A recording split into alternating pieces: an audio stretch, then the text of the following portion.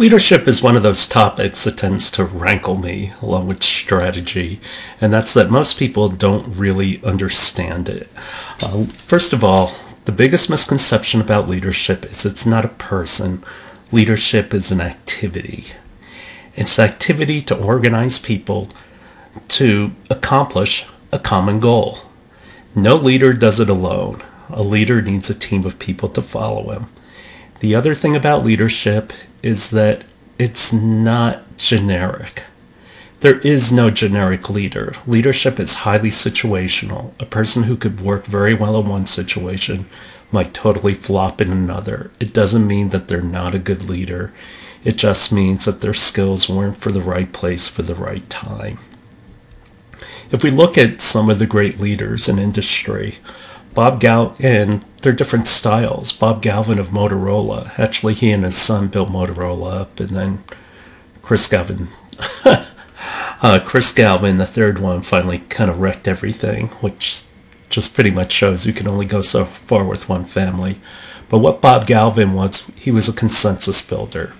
He realized he wasn't the person who was going to come up with solutions, and he would try to get it out of the people who worked for him. Actually, the old Motorola, people had tremendous loyalty to Bob Galvin, to the extent they said if Bob Galvin picked up the phone and called them and asked for something, they would hop on a plane, no questions asked. Jack Welch, the chainsaw kind of guy, he caused GE to grow. Jack Welch is a pretty cranky guy. I was highly critical of Jack Welch in business school. I just said he just basically did portfolio management, kept the winners, shaved out the losers. That's how he got profits up. But anyway, you need that kind of personality in order to push something really large. Lou Gerstner revitalized IBM, and he did it by saying, this is who we are. A lot of people thought IBM should be broken up into parts so they could compete better. But all that would have done is just allowed all the little pieces to get eaten alive. The big thing was to stay together. And what Lou Gerstner did with IBM is he said, look, we're in the technology space. People don't want to do technology. They want other people to do it. So what we need to do is focus on the services business because we offer more aspects than anybody else can. And he was absolutely right. William Ruckelshaus. William Ruckelshaus was once Assistant Attorney General of the United States. And what ended up happening is when Nixon started firing the special prosecutor, and the Attorney General refused to do it, Nixon fired him, put Ruckelshaus in. Ruckelshaus also refused to fire him, and Ruckelshaus got fired. Later on, he was put in charge of the EPA. And one of the big problems with pollution is like you have towns. The pollutants are clearly killing people. By the same token, they don't want to kill the business because then everybody in the town will be out of a job. And so William Ruckelshaus used to go into these situations, and they expected Washington to tell them what to do, and Ruckelshaus wouldn't do that. And then people would get all angry and mad, and then once they got past the emotion, they would sit down and figure it out. And Ruckelshaus' secret was that he realized that when you have a lot of stakeholders, you need them to come up with the solution themselves. It needs to be bottoms up, and the reason why is because they have to own it. George Kane of Abbott Laboratories. For 20 years under George Kane, Abbott Laboratories grew an average of 22% a year. Pretty darn impressive to keep that up for 20 years. But George Kane was a humble man. He was a quiet man, incredibly driven, liked to delegate authority, also came to grips with who Abbott Labs was. At the time, similar companies to Abbott went under while Abbott grew into $1 billion company. And for those of you who read the book Good to Great, know about George Kane. The thing is, in most cases, that George Kane will never become CEO. And the reason why is it's about personality. And that's it's the loudest and most the person who attracts the most attention becomes a CEO. Now, where does one get authority to lead? And Your authority either comes from people giving it to you, or you force them to do it. Forcing them to do it is they report to you directly, or you have some kind of legal agreement. On the other hand, the greatest power of all is when you have respect, or you can form relationships with your people. In terms of influencing others, and this is the biggest question I got asked in business school, and I pretty much summed it up. There are 3 ways you get people to do things for you. Take them out and shoot them. And that's that you exert your power over them. And sometimes you need to do this. Like, for example, in one company I was working for, we had a major policy shift and change. Some people were let go. And naturally, huge amounts of change very suddenly gets people very angry, very nervous. And while I was explaining a new strategy, one guy totally lost it, and he started chewing me out in front of everyone. And I just flat out asked him, so are you buying into this? He said no. I said, fine, you're gone. I fired him on the spot. Yeah, that got everybody settled down and kind of quiet. But every once in a while, you just need to go out and shoot people to get their attention. In the middle of the road, which takes a little more time, is incentives. And that's that incentives are good for short-term or medium-term, but incentives aren't a good long-term thing. And part of the reason why incentives don't work that well is when you do it too often, it starts to become an entitlement. Like a lot of companies that have profit sharing, it's not about profit sharing anymore. People just expect to get their profit share check. And I've been there before. Not only that, but people will only work for money for so long. And then after a while, it's like, it's just not worth it to me. And so the greatest thing you can do is if you can inspire people, if you can have them buy into your vision.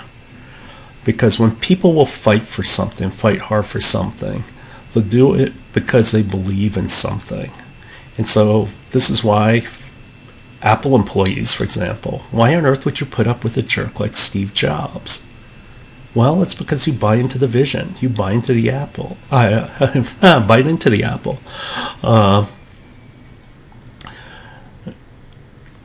The second reason why people will work very hard for each other is they won't fight for a company, but they'll fight for the person next to them. And this is the mentality of soldiers. Don't fight for liberty, truth, justice in the American way. Fight for the guy next to you. And so when people feel they're taken care of and rewarded for their work as well, that helps foster inspiration. These are the 9 kinds of CEOs that I've come across in my career. None of them are perfect. And a lot of them have severe flaws, but they do have strengths. And this is the lesson about leaders. There is no generic leader who can do everything.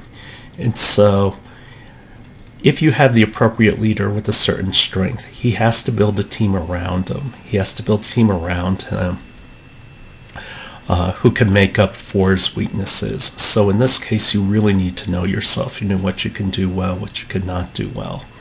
A good example of that is I disagree with the way FSC 301 is taught, for example. I don't believe everybody needs to know how to sell. I know myself as a salesman. I am extremely mediocre. I don't like doing it. And the thing is, sales is a skill. And it's a skill that very, very few people are good at. So why on earth would I go out there and try to sell when I could just hire somebody or bring somebody on my team who's actually good at it?